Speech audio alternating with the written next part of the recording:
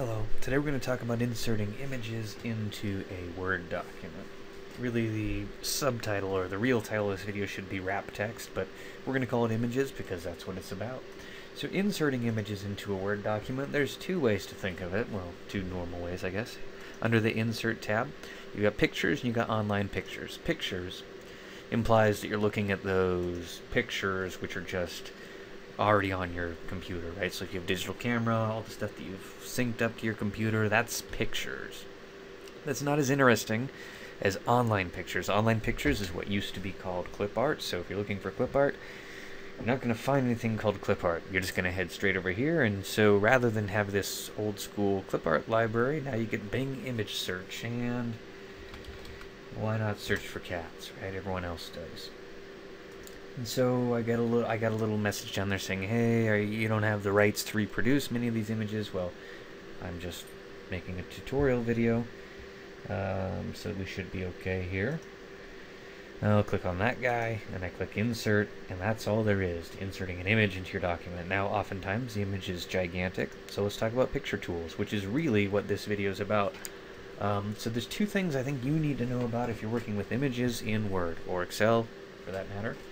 One is the size group. Right? If you need to resize your picture, typically you want to constrain the proportions, which means, let's say you want to make this thing 3 inches wide. Press 3, I press enter, and it just snaps to.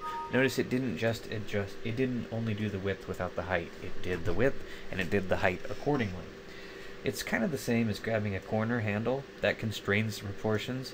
This wrecks the picture, right? That's pretty much never what you want to do. So grab a corner if you're just eyeballing it, but if you're taking a test or if someone's asking you to do it, there's a good chance that they're going to ask you to just set one of the dimensions and you're done. Additionally, there's some pretty nasty stuff down here in this size dialog box in terms of sizing your image relative to the paper. Now, I'm just not going to do any examples of that, but I do want to point out where it lives. So I would like to point out all these stylistic options. I don't really have a lot of motivation to talk about them. I don't think there's any reason why you should have these things memorized, but know that if you do hover over them, well, it tells you what they're called. These are the kind of things which change from version to version of Office. So the thing that you do want to understand, particularly if you're thinking of taking like a Moss exam or any kind of an assessment on Word, just know that these groups exist, and they all have particular names, artistic effects. These picture styles are particularly cryptically named, right? This is metal oval. I don't have a lot to tell you about those other than that they exist. Just know that they exist, and know if you want to apply some formatting to your picture, it's under Picture Tools. So we talked about size. I want to talk about wrap text now. So wrap text, by default things are in line with text, which is not very good. I'm trying to move it. Do you see it's not really moving where I want it to? So first thing you should do with an image is resize it, then address the wrap text. For this particular picture, here's square, here's tight, here's through. Any difference at all? I don't think I noticed one, but now I'm free to move it wherever I want to move it. Notice in 2013 we now have a little guide telling us when you're about to get outside the margin, which is a bad idea. Now, you might be wondering, well, why were all three of those the exact same? They're not always the exact same. This image just happens to be rectangular, so they're pretty much the same. If you have an image with transparent sides, alright, so if it's non-square, then these do matter. Top and bottom, I'll show you this one. This is one I use a lot. This forces the text to be either above or below it. Very nice way to work with titles.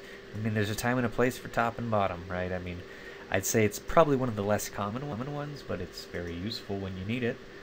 Behind text is pretty weird, because there are better ways to do that, right? Namely like watermarks and background images.